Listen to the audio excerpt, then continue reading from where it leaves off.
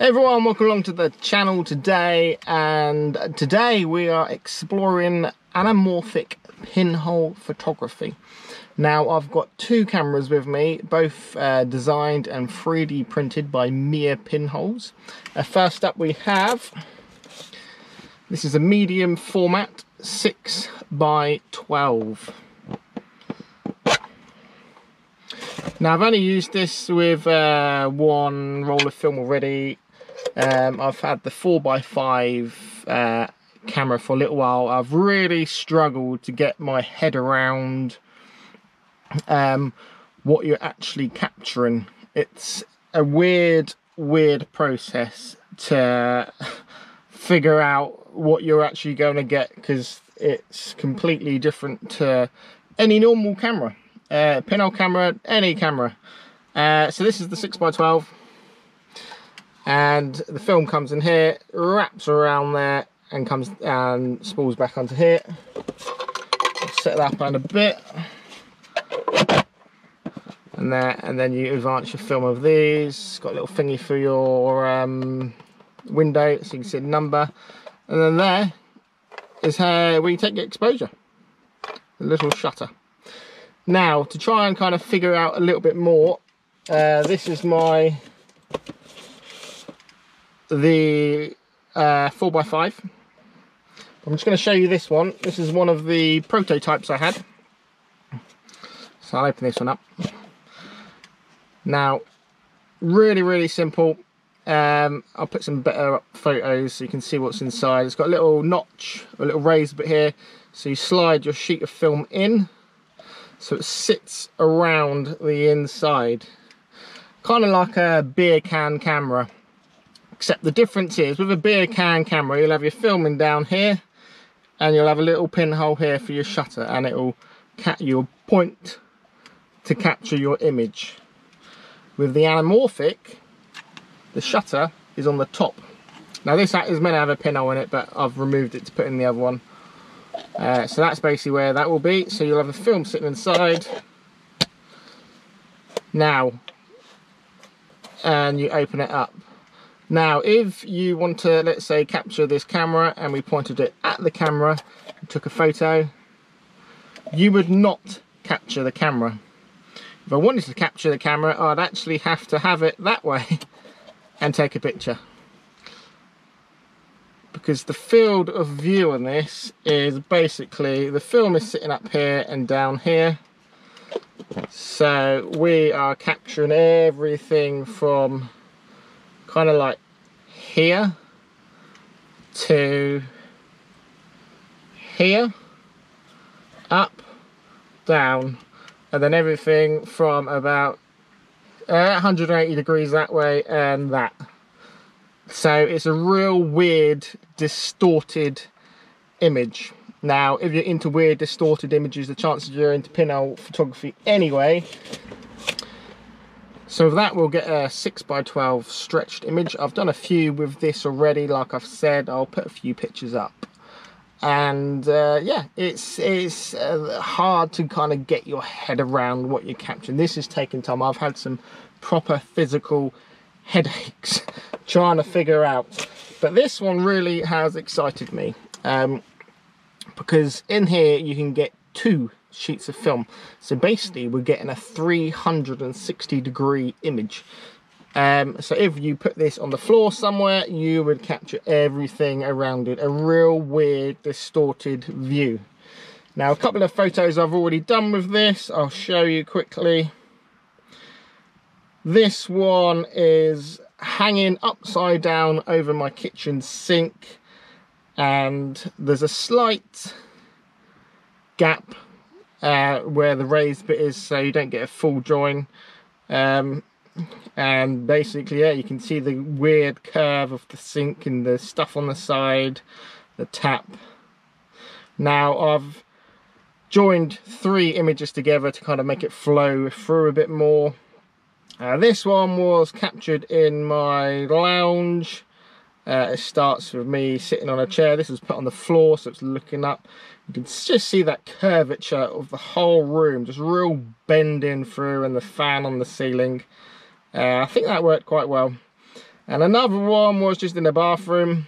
Again, you can see the lines on the side of the bathroom, just real curving round. And then we come to like the bathroom cabinet and the towels hanging, and it's just a bizarre effect, but I think done well can really work well. And I think this particularly, inside a church or something, an old church, you've got the pews going around, you can really be able to capture some wonderful stuff. But yes, it is just very hard to get to know that you're not pointing it at what you want, you're flat on the ground and capturing just up. They've both got tripod mounts, so you can mount them on the tripod. Today I'll mostly probably just be sitting on the floor because I think they work better for this sort of thing, but I'm going to try and find a few locations, few different things, and yeah, see what we can capture of these. Let's have a bit of fun with it. Okay, so we're just going to quickly load this up. I've got some Fomapan 100. Now, just as I'm loading this up, some ideas for photos with this thing. The designer Andrea did some fantastic ones with cars, some old classic cars, set it right down by the bumpers and stuff, and they look absolutely amazing. So I think this is something that would work really well for this. Unfortunately, we've got no car shows on around here at the moment, otherwise I would have taken it to one of them. But certainly a good idea of what you can capture of this, because I'm normally more focused on landscapes and stuff. I kind of find it quite hard to think outside when it comes to something new, but something like this is certainly going to be a fun all-round sort of camera. And there's not a lot of people making these either.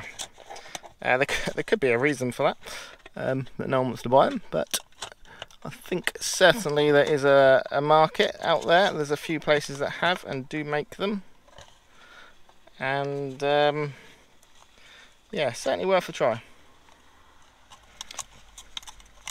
So for this, we're just feeding it around. I'll poke it through this bit here.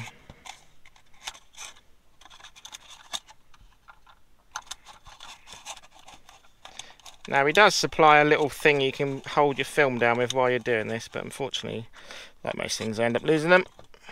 Right, so let's do that. And that should just be able to sit in a little recess down here, hopefully. Just trying to keep this film tight so I don't get fogging all over it. That seems pretty good. That's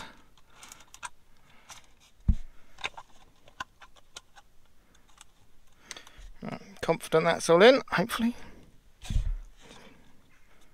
Right, let's put that on top. Oh, make sure they should just spin around nicely together. And let's try and find that number one. 2, I think we start with. Because it's 6 by 12, we'll probably go 2, 4, 6, 8, 10. Should be about right.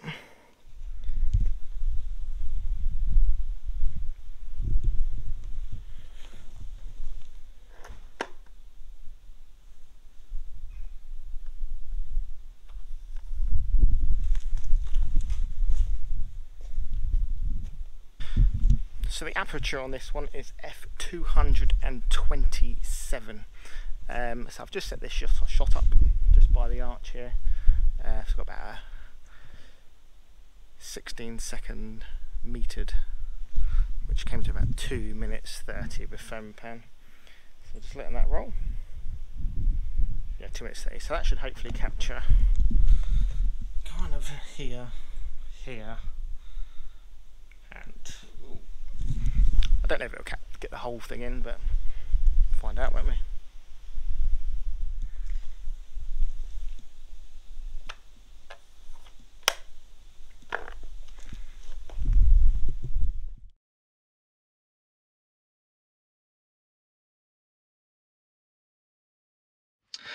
Now I've just quickly pulled up at another church. I'm going to try the 360-degree camera. Now you don't need 2 sheets of film on this, you can just put one for like 180-degree. This has an aperture of f250 and I've got this loaded with Fomapan 400.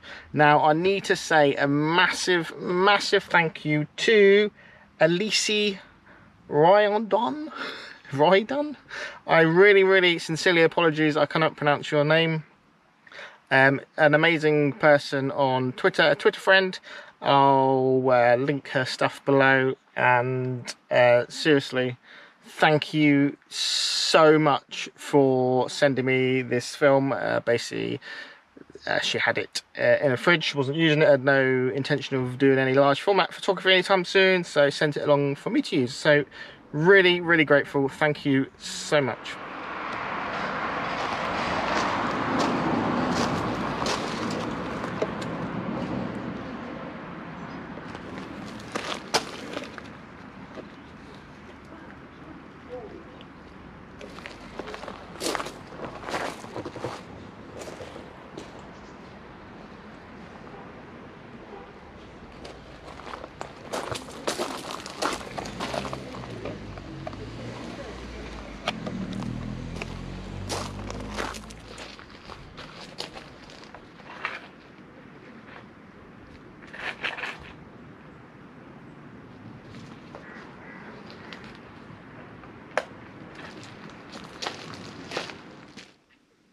So I've just done a quick couple there, one with the 6x12 and one with the 4x5. Now metering with the 4x5 when it's got 2 sheets of film in, it's obviously going to be a little bit hit and miss, because different parts of the scene are going to be completely different. You're going to have your highlights and your shadows. So what I do is I meter for the highlights and the shadows and kind of find that middle ground, and that seems to work quite well.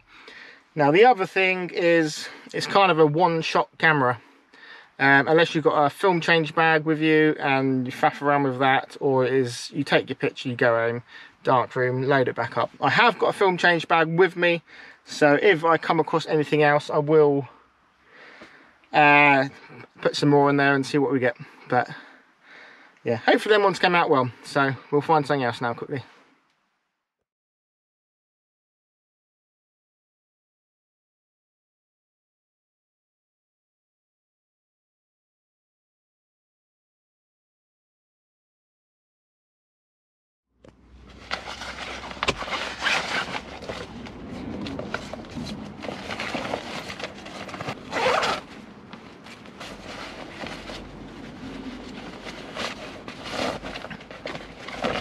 Right, so I'm going to quickly try and reload this. I feel a little bit, I just literally pulled up on the side of the road. Feel a little bit dodgy. Fiddling around my hands in a bag, I'm like, filming it. Let's give this a quick go. Now I think one of the things with this camera, I've basically been trying to look for some good buildings.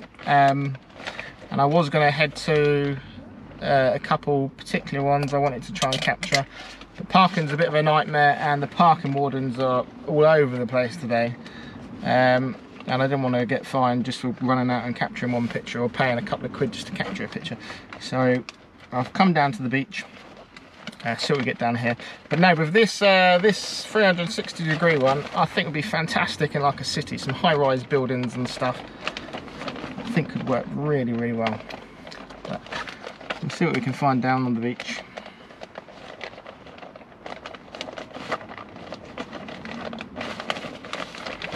Right, them 2 sheets are out. Let's see if we can get 2 more in.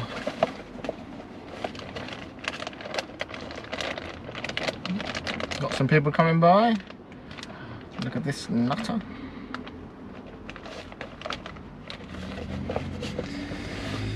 Right, we are locked and loaded.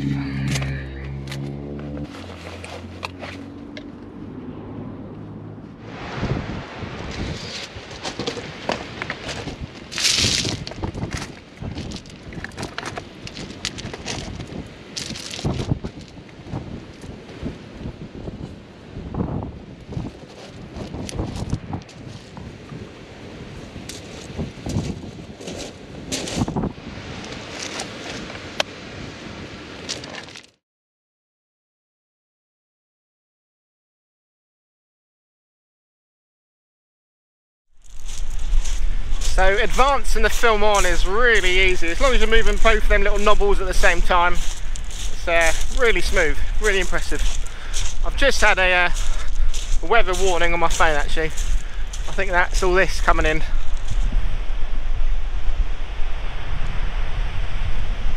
think I've got about half an hour before it hammers it down, so I think I've got about 3 more to do on this. I'll try and get another 360-degree one as well, see what we can capture of that. Just going to see what we can find along here.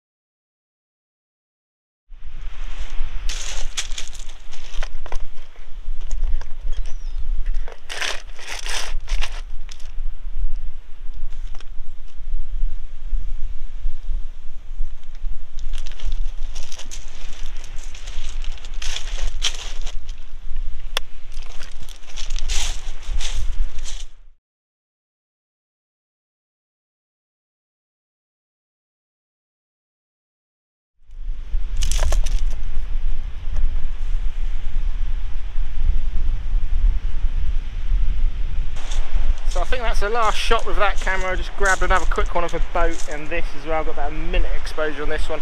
I'm still not sure what I'm going to get from this. This is very much a learning experience for me, but it's enjoyable. It's a bit more exciting when you don't know what you're going to get. But finish this one up and then we'll find one more with the 4x5.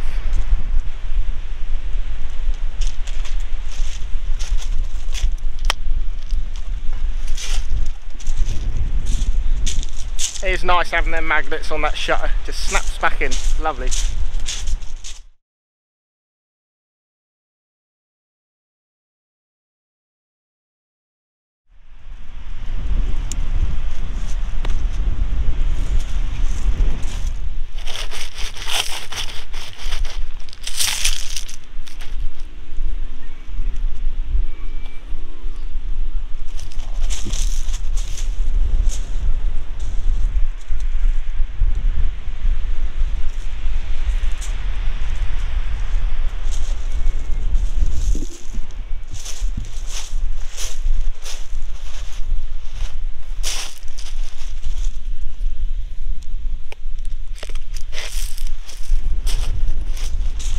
Right, I was really struggling to find something for that shot. I can feel the rain in the air now, so I'm just going to hammer it down a little bit. So I've just dumped it in the ground there. See what we get. Like I said, this is very much a learning experience for me as well, so I have no idea what I'm going to get. I've got an idea, but not much. So we'll have a look.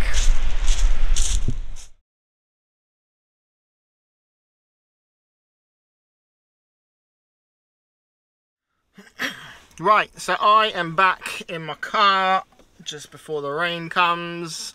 I enjoyed that, actually. It's been good fun.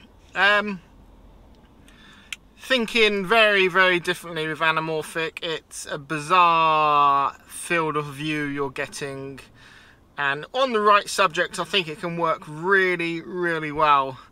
When I first got the camera I was doing a few bits on the downs and it just didn't really look right. It's got a subject which suits it. Like I say, buildings, I think in the city and stuff, I think you can have some real good fun with it.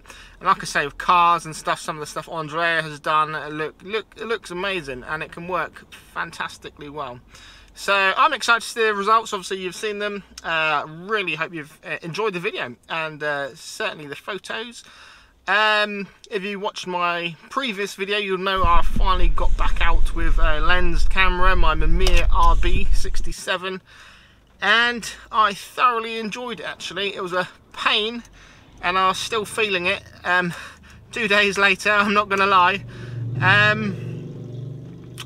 but I was really pleased with the photos and I'm gonna start getting back out of that again a bit more actually.